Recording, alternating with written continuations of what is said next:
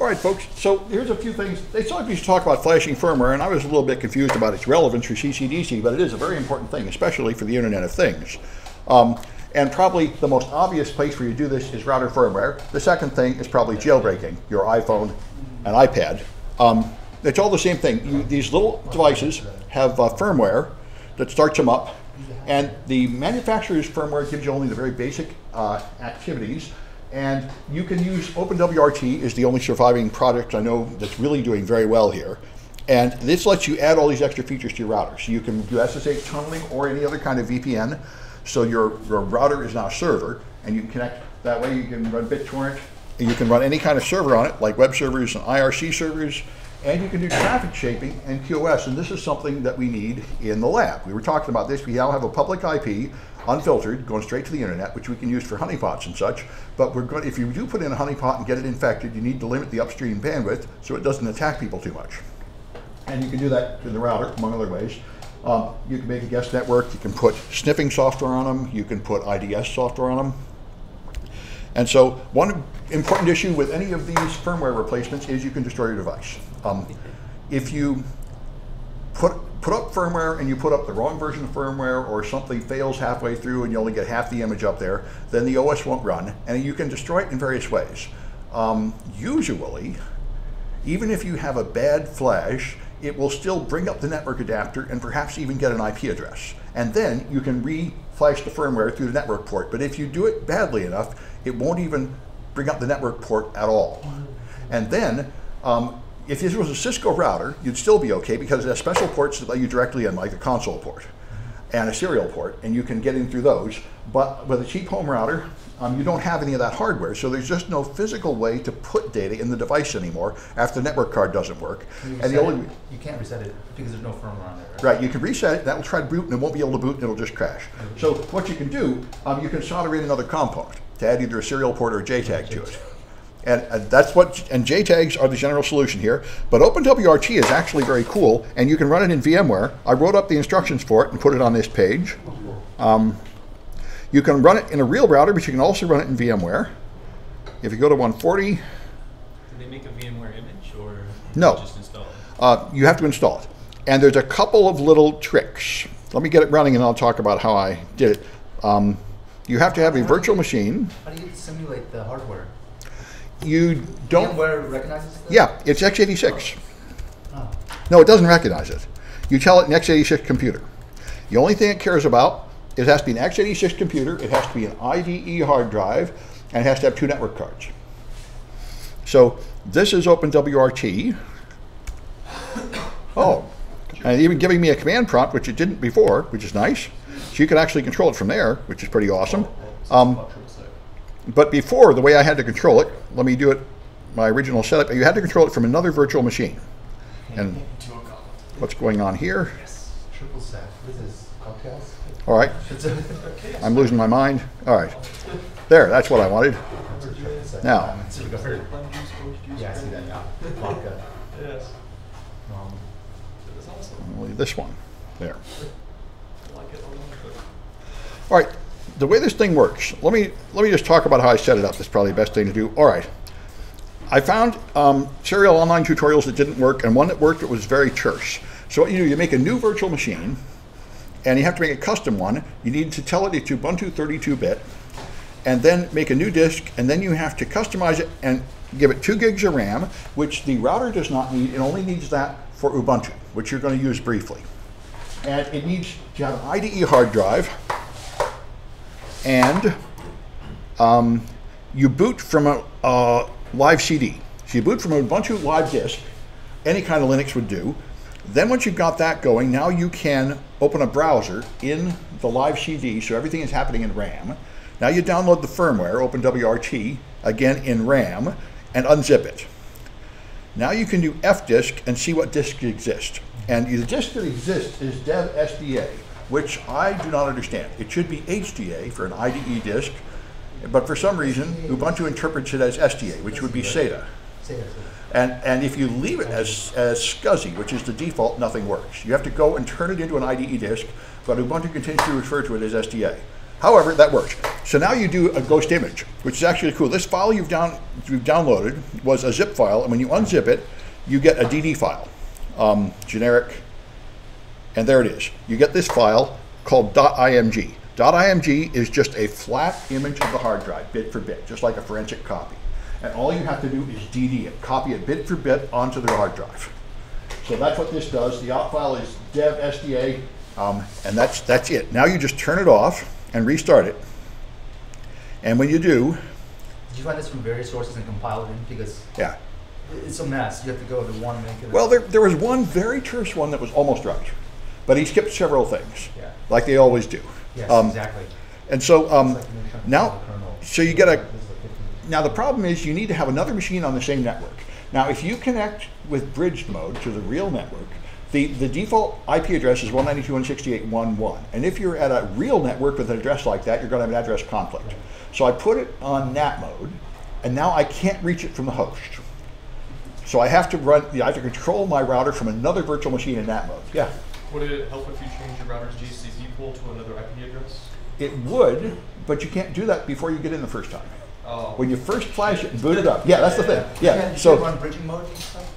you can put it in bridge mode, and that would work if your real network isn't using 192.168.1. Oh, that's okay. But most everybody is. Anyway, so I control it from another virtual machine, and so I had a real address of 172.16.1.203 that really goes to the internet, and I need to also add a second address range to the same physical connection. So you can manually add another address to it. By the way, the help page for ifconfig is wrong in Kali. Might as well get used to this. We were all supposed to quit using ifconfig 10 years ago. It was deprecated. But the IP address, but somehow you can do it all with IP if you figure out. But anyway, here you can do it if you specify the broadcast. So you put another address, and what this does multi-homes the adapter. So now you have ETH0 and ETH0:0. If you haven't done this before, it's a good thing to know about. You can have virtual adapters. So now this adapter has connected to this network and also to that network. And now I can finally connect to 192.168.1.1, and I can open it and see the joy of OpenWRT, which really is pretty swell. So let me see what I've got here. Why did you do a Firmware adapter? What's that? Why did you add a virtual? Because I have a real address that goes to the internet, and I also have to have some address that will go to OpenWRT, and they're in different address ranges. But they're both on the same physical network. I mean, my OpenWRT is, this was a trick, it took me a little while to get it straight. The OpenWRT has two adapters, but they're both just going to NAT. Now, in principle, one should go to the internet, one should go to your local network of machines if you actually set it up like a router. But right now, I have them both just going to NAT because I don't want either of them conflicting with the real network. And so I need some way to get to NAT. So I have a machine here that's connected to NAT. And if I do ifconfig, this is whatever you get around here for the real network. And so I need to add that address. It's ifconfig eth1 add 192.168.1.101 broadcast. Okay, that should do it. Now ifconfig should show that that's eth1 0. So now I should be able to reach that other device. Yeah, I just give it anything that's not 1. Okay, and now if I open Iceweasel, I should be able to go to 192.168.1.1. There we are. And I previously gave it a password. Okay, and this is actually fantastically nice. I was playing with it. This is why you really want to play with this. You do have command line Linux. You can just do everything there. But it's really very nice what you can do in the GUI. You can set your firewall here to do whatever you like. This is obviously just IP tables. If you recognize these rules in a graphic, and I said before on IPv6, you've got running processes here, which are very typical Linux processes. It's running knockd. So apparently it's got port knocking available, which by default, which is a bit extreme. Knockd. Knockd is, 22. yeah, PID. So knockd is a port knocking thing. Kblockd. Maybe I just didn't see the right thing. Anyway, what I thought was pretty interesting, this is just general information, but system administration lets you control this thing from the GUI. And down here, you can define your SSH keys, but the thing I really liked was adding more software to it. which I may have to go look at my slides to figure out where it is. Software, here we are. Okay, this is basically a graphical interface for apt-get. Here's the installed packages, and I'm sort of interested whether they already have CNIT installed. I thought they did. Maybe I saw something that looked like it. Yeah, all right. And then you can add more here, available packages, and they're all just right here. You can download them and bring them in, and everything you could possibly want is here to run. And I made a list of the ones I thought were interesting on the slides. So we'll get back to that. Oh,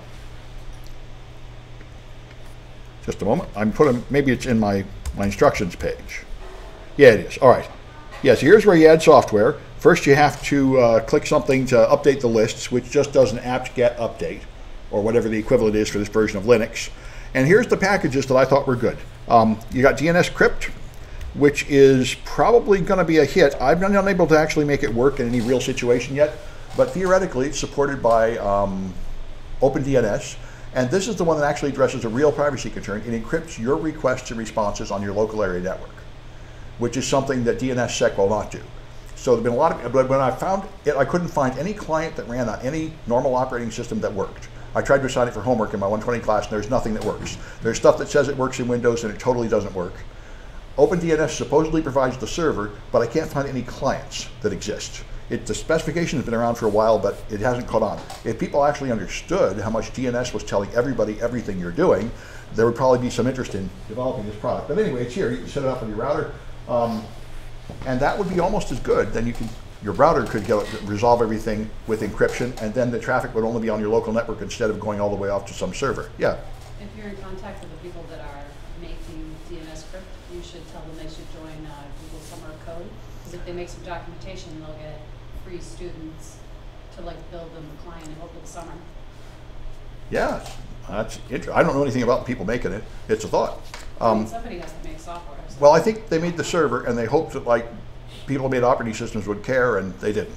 Mm-hmm. But anyway, but as people, I think thanks to the NSA and Snowden, people are now much more concerned about privacy.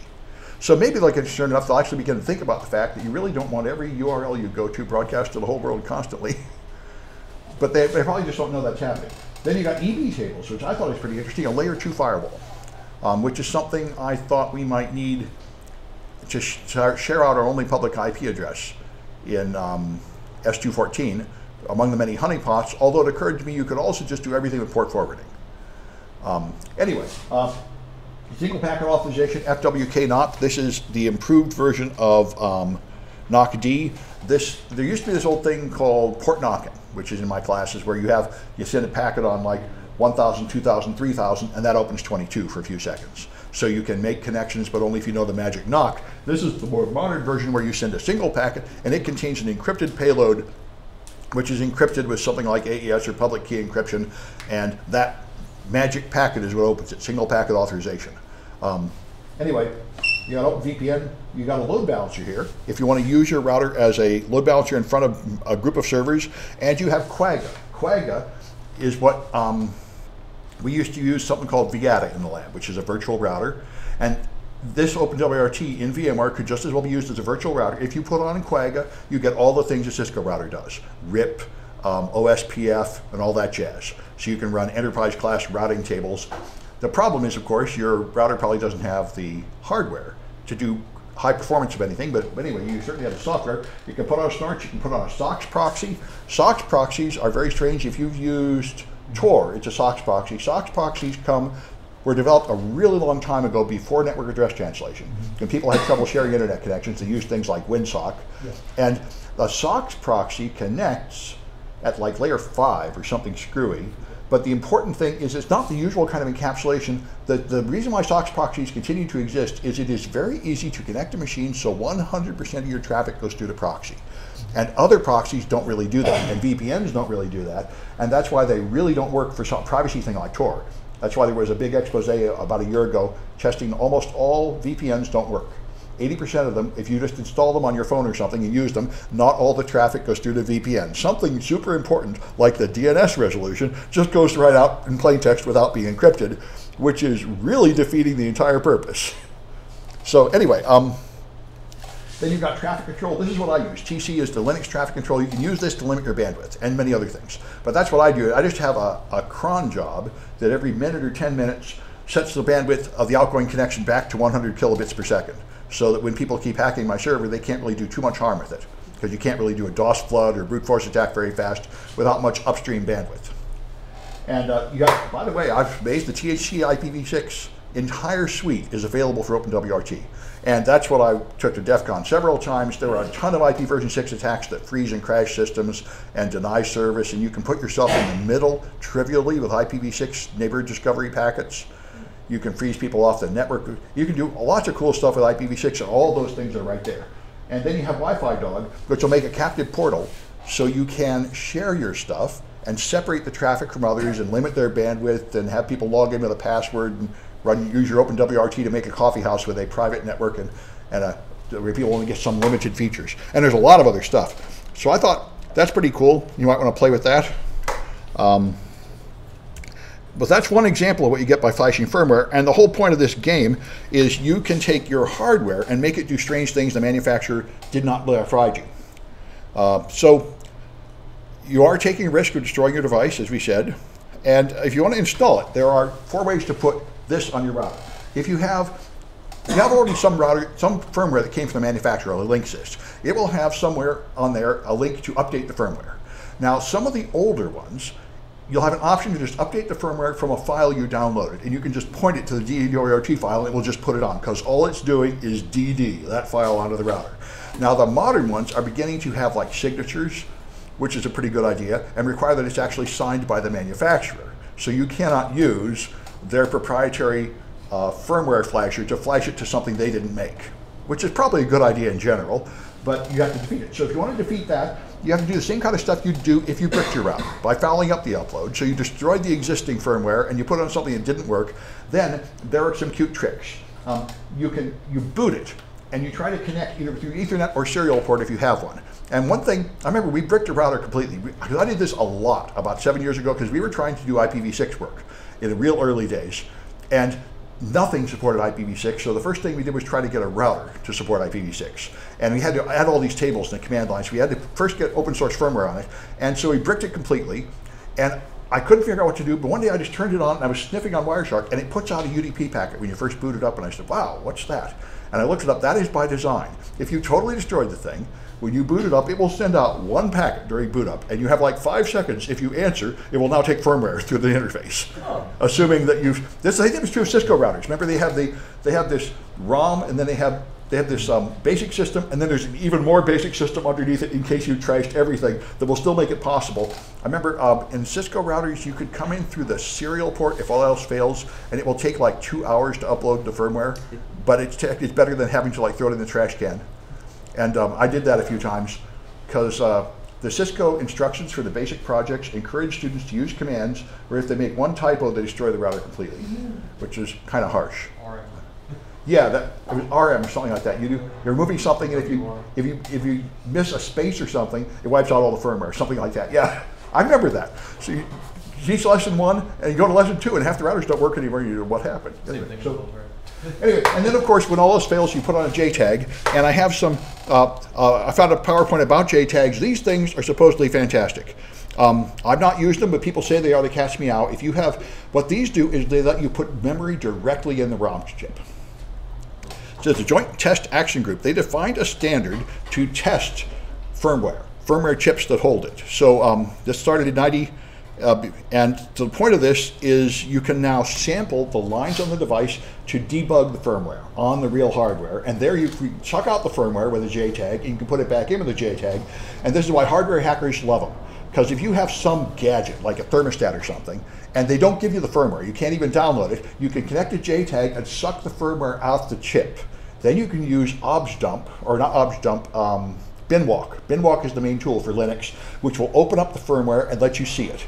Binwalk, by the way, is something good to know for CTFs. But anyway, and there are more and more hardware hacking flashing in the CTFs these days, where you'll get firmware from some device that you have to figure out how to use. Anyway, that's the game here. So it's a serial protocol, and you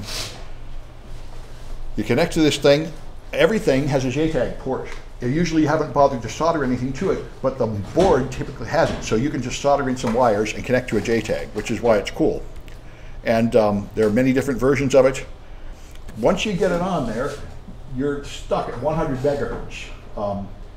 So it's not super fast, but you can connect to parallel USB or anything, and you can suck out the firmware and you can push up new firmware. So this is how you can restore a completely bricked device, as long as you can make some firmware that works. And they have various interfaces to debug it. GDB is one way, there are other things. So, like say, you reflash your boot firmware. If you totally destroy the thing and it won't even boot up, you can put up a new bootloader. Obviously, you can put up a malicious bootloader, rootkits, all sorts of good things. They call them bootkits in this case, where you have a rootkit on an embedded device, so every time it restarts, it does evil. And even if you reflash the firmware, it'll continue to do evil because you replaced the bootloader, which is what you want to do. And you can totally do that stuff with your router too. You can make routers that add malware to every download, routers that sniff all the passwords and send them to a third party, and that stuff is really out there. For the last couple of years, there's been a bunch of router botnets. Another one just last week, about 10,000 routers being controlled. Before that, someone took over, I think, 100,000 routers and used it to scan the whole internet about 2 years ago. This is it's just a whole Linux box, and you can usually get root on it with a trivial exploit, and they're all just sitting out there, and nobody will ever know. The internet will be slightly slower, but you can just take them over and use them forever, and no one will even know it's happened. Because there's no antivirus, and there's no interface, and the average user never even knows what's going on in their router, so you could be in there for a really long time, and nobody would ever know.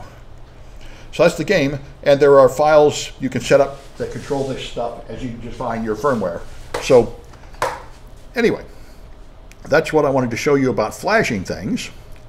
And it's a very similar process if you want to jailbreak your iPhone or iPad and put on open source firmware or your Android.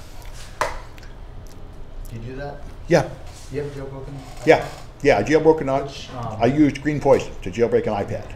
And then I put on more and more goofy software, and then I got it to jailbreak an iPhone or iPad? I did it to an iPad. Okay. And then what happened, I wanted to change the MAC address of the iPad. That was my goal. And I couldn't find any software that would do it, so I finally put on a MAC address changing software from like a 4-generation previous iPhone. And that finally bricked it, so it wouldn't even boot up, because that's completely insane. But before that, I got it to where I could compile C on the iPad and stuff. And then when I recovered it with the backup in iTunes. And after that, I had a strange mutant with the original software mixed with, because all that happened is it came back up, but the MAC address finally changed. And that's when I said, wait a minute, I just recovered it from the backup. It should be 100% back to normal. That's when I realized the iTunes backup is not a DD image. I just assumed it was. It's a backup. No, that's why Apple tells you, if you jailbreak it, we will never speak to you again. We hate your guts, because our repair tools will no longer work, because Mac backup does not back up 100% of the storage. It just backs up the folders that they think you're authorized to mess with. It doesn't back up the other folders. And after you mess with them, when you restore it, some of the old stuff is there and some of the new stuff mixed. So now I have an iPad with God knows what software that changed the MAC address, and a bunch of other stuff is still left on there. So anyway, so they're not kidding when they tell you, you've ordered your warranty, don't speak to us again after you do this. But that's, anyway, so I got other things we should talk about here. I'll put them up there. Oh, the other thing I wanted to show you was this format string solution. I wrote it up, and it was good, clean fun. And it's quite useful because there's another two CTFs going on today. We'll be doing it in the afternoon, and one of them has this vulnerability. I got this far, and I didn't proceed any further, leaving it for somebody else. So here's from last week's CTF. Here's the problem. They don't give you any hints or anything. All they give you is a server and a port number to connect to. This is the standard deal. You can connect to that server and find some kind of software, and they give you the binary so you can run it locally. It's called Judgment. So you download this binary. Whenever you download a binary, it's almost always zipped, and you have to unzip it. Then the first thing you do is file. File will tell you what it is. So file tells me it is a 32-bit executable, I think. Yeah, 32-bit executable, which I'm somehow not seeing in this result. There, ELF 32-bit, there. There's a 32-bit Linux executable file. So, my first step, which I highly recommend, whenever I get a binary, is to get pseudocode. It doesn't matter if it's Windows or Linux, doesn't matter if it's 32 or 64-bit. You get Hopper, which runs natively on the Mac, and it runs on 64-bit Linux. I have a virtual machine with Hopper installed. And so Hopper you can load any file, and then it will give you the labels and the strings. And the strings are usually the most fun place to start because the labels include all the code that comes with the operating system, which is usually you're not looking for bugs in the operating system. You're looking for bugs in the code that somebody wrote. So these are all the strings. So the strings are all in one place, and the strings appear here with the addresses where they're stored, and there's cross-references to where they are. So this is how you find out what modules there are in the code. And what I have is there's something called init, something called main, and something called load flag.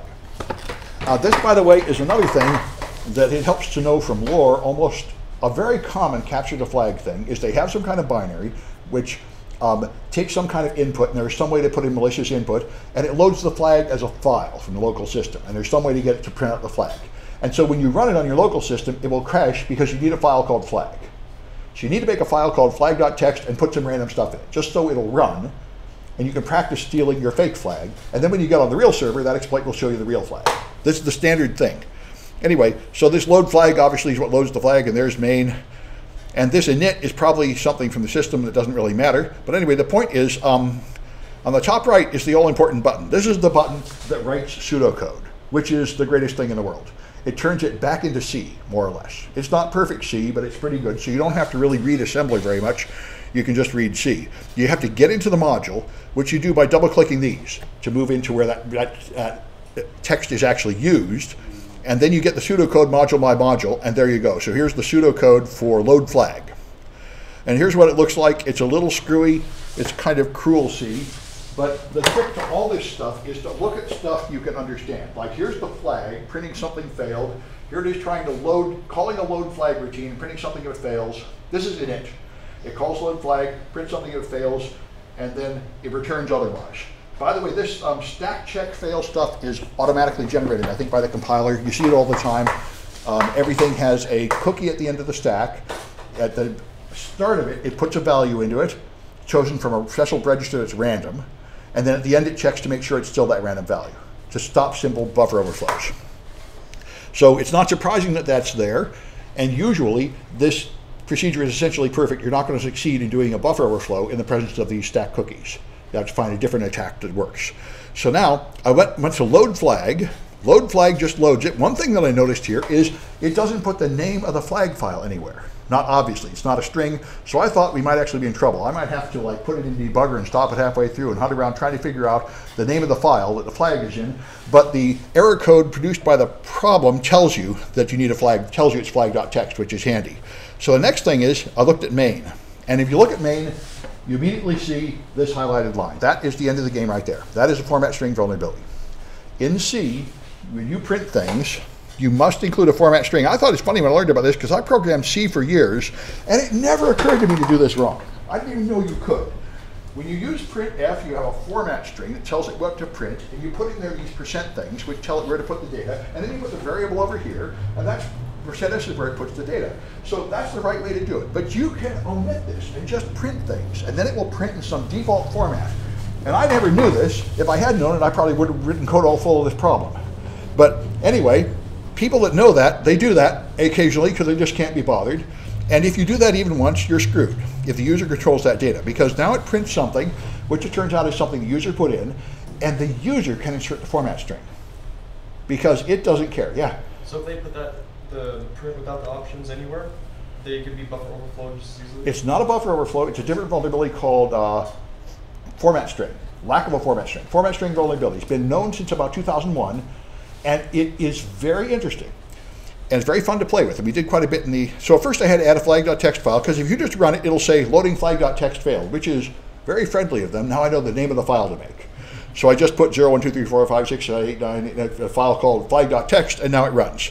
So now it can read data. So if I put in ABC, see this is, you put in the flag, it tells you if you're right. So you put in ABC, it does wrong flag.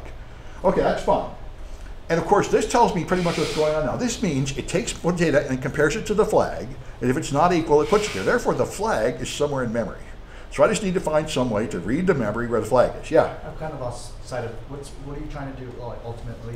This is capture the flag competition, so you're trying to find something called flag. Yeah. Okay. And so the next thing, if this is true, that you have a format string vulnerability, then instead of putting in an answer, you put in a format. And what you typically do is %x dot, because if it won't break up the way spaces would break it up, and %x is the format. And if this works, you will now get the contents of the stack, byte by byte. I mean, word by word. So these are 32-bit words off the stack. First one's 8, then B77, then B77. That's a format string vulnerability.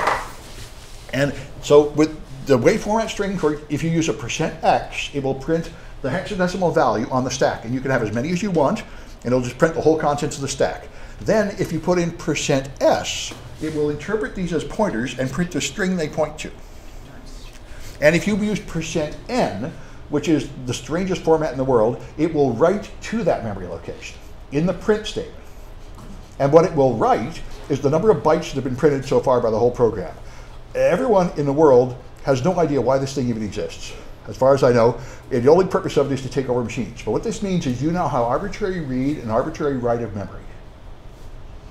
So, now I have, this is a project I went through that I got from the shellcode book that shows how to do this, where now what you do to take over a machine is you inject code and you run the code you injected. If you can insert something like 300 or 400 characters, then you can do that. So I started that process. Now the first step in that process is to find out how to control one of the values on the stack. So you put in some letters like AAAA, then you put in a bunch of %x's because this goes into a variable. They're reading something from the user and putting it in a variable. It's somewhere on the stack. But I don't know how far down the stack it is. And for real format string vulnerabilities, for real commercial software, it's often like 361 words up the stack. So I just put in maybe 14 of these. So I put in 4 A's, then I'm printing out the content of the stack. I'm looking for those A's, which would be 41, 41, and I don't see them anywhere. So it's not in the first 10 or 12 elements on the stack. Then I tried a longer one with like 28, and now I got some really bad news. It only took part of it, and the other part just hung off here. So I have a limit in the length of what I can put in, and the limit is pretty small, like 60 or 80 characters. That means I cannot take over the box because I don't have enough bytes to put in shellcode. So that's going to greatly limit how much damage I can do with this vulnerability. But I can print part of the stack, and also I cannot see the A's I injected. They go somewhere too high for me to reach. Now that I can fix. There is another way, another format, which again, I don't know why it exists, but you can do $$40x. And what that will do is move to the 40th item and print it in hex. So you don't have to have 40% x's in a row. This is what you do, 40, 41, 42, 43. You can refer to them by number. And so I printed, this is the 40, 41, 42, and 43, and finally I find it. So the stuff I put here ends up in the 43rd word on the stack. So other variables in the stack before it. So now I can control something on the stack by putting it here. So now I can inject an address into that location. The problem is, all right, so I view the assembly code. Here's the assembly code for the main function. Because the way this works, see, the next step is the way you do a format string vulnerability. Now you can write to memory. You can write, say, 1 byte to memory by controlling how many bytes you printed up to 255. So you can write 1 byte 4 times. You can write a 32-bit address into memory somewhere. Now that might not sound like much, but what you do is you write, when a program runs, it calls various routines. So let me go back to my original C code. Okay, so this thing does printf stack, then it does string compare.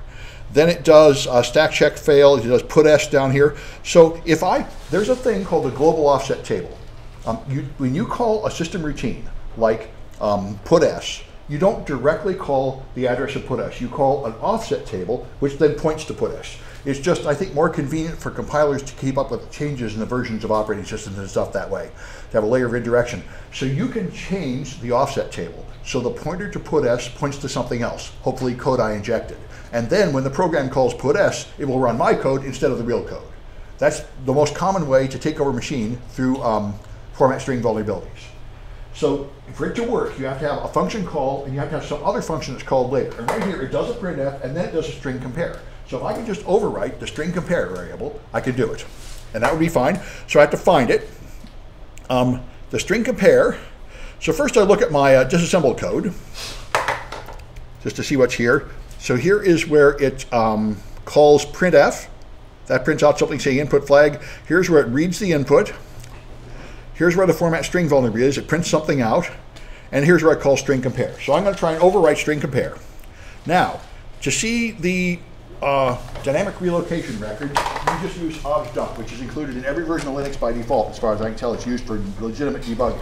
this will print out the relocation table, and here's where everything is. Every function the thing uses is here, and there's an address of where it is, and you see the table just counts right up here. So 0804, A, and a series of things going up from 9 through A, and someplace here is string compare, here. So I need to write to this address, 0804 A010. And if I do that, I can redirect code.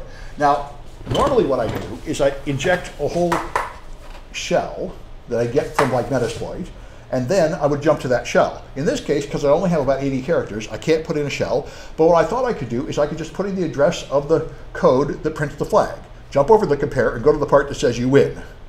That would be a simple enough answer. I don't really need to inject code. I just need to make it skip a line, like to bypass a product key, and that's like the simplest kind of injection.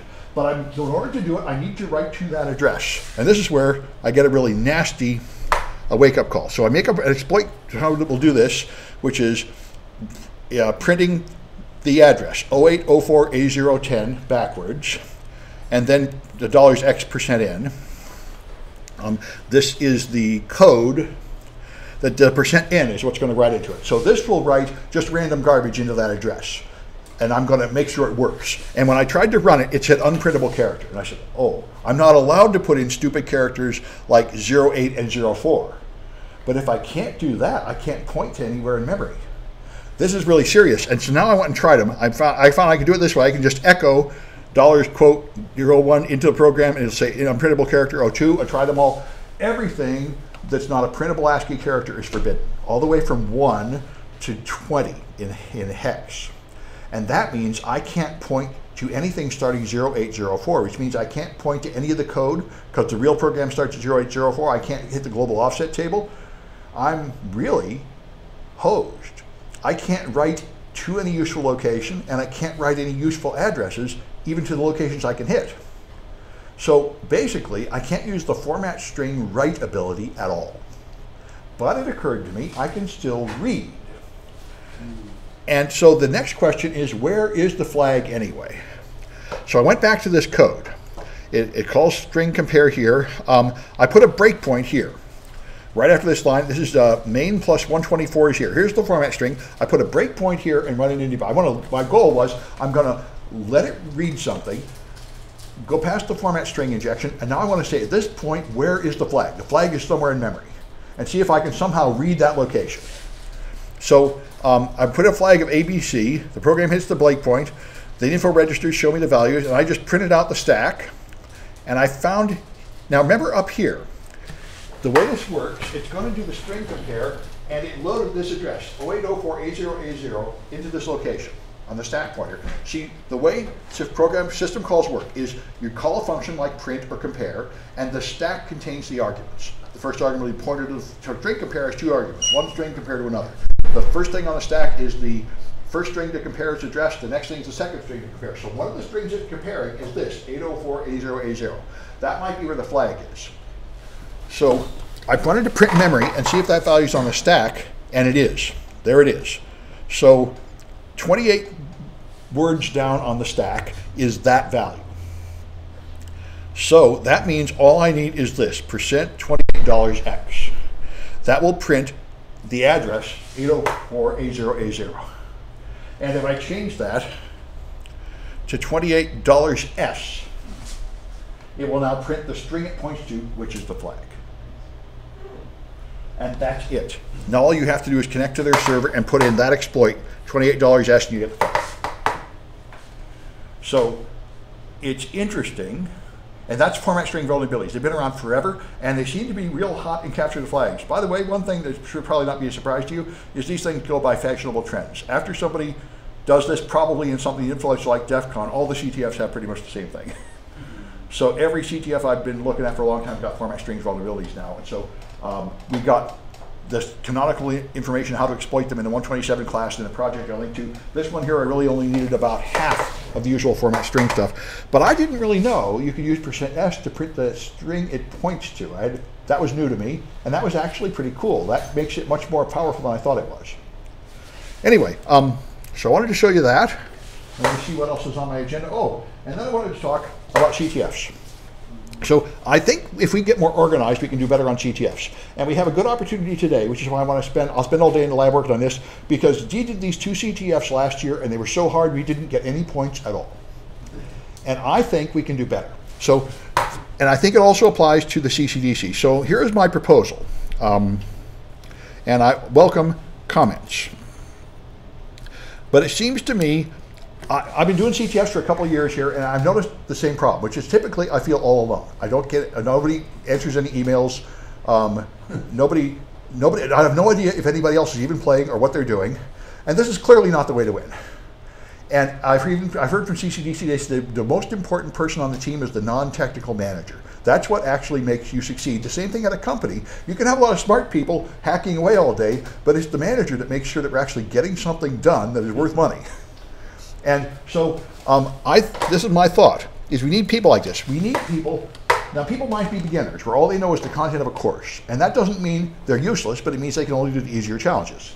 Then you have experts in technical skills that have some knowledge beyond the course in these things, like some specialty, like exploit development or something like that. There's also people who have connections. They have to have a lot of friends that know they can call and ask interesting questions, things like that. But management is another issue. Somebody who can actually lead people without insulting them and frustrating them. Because, you know, if managers always making you quit doing the fun thing and go to some boring meeting, that's useless. That's what everybody hates.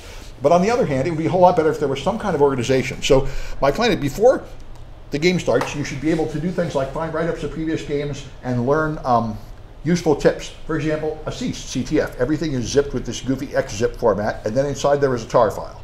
So I only found that out last year by looking at the previous year's write-ups. Before that, I didn't know how to unzip anything, and you're dead in the water.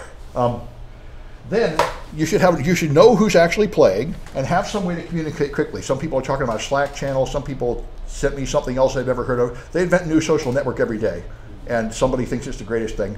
Yeah. So anyway, I don't care what it is, but there has to be some way to communicate with team members, and it has to be so that not random people can just join. That was a big bone of contention last semester when they found out just everybody was getting in CCSF Hackers mailing list, which means that someone from an opposing team could be in there stealing our flags. Now, I never worried about it, and I'm still not worried about it, because we have no assets. We're not winning the competition. They don't have anything to steal right now. But at some point, presumably, we will start pulling ahead, and then we'll have something to protect. So I'm thinking maybe going back to that is the thing to do. But anyway, there has to be some way to get progress reports so you know what's going on. And the manager should be able to make some kind of chart like this. Here are the problems, and somebody should take a quick look at all the problems to decide, like, are there any quick tips? And they should just know what's going on, who's doing what, and where are they? Are they making some progress? Are they stuck? Do they need help? Things like that. And there ought to be some way to ask for help. That this, I think, would be a whole lot better. Just like in a business. You're working on this, you're working on that. And there has to be somebody watching the recon. One thing they have in every CTF is they have an IRC channel where people are chatting, and there are tips in there, and they very often have like a news board, and they very often tell you things like the binary was broken, you'll never find the flag, there's an updated binary, which you might not notice. You might be spending your whole time working on something that can't work and things like that. So somebody has to be doing that. I never have time to do that, and I always miss all that information. And then there are often even people who are not technical experts can help on the flags because they can search for it. There are some tricks. Like one thing I learned from another student last semester, Tom told me the thing to do is search for part of the flag and then put CTF, and you will find previous CTFs with similar problems and pre-write-ups from previous CTFs with similar problems, and I never thought of that. I would just Google the technical thing and find like tutorials and textbook pages and stuff, because that's what I think of.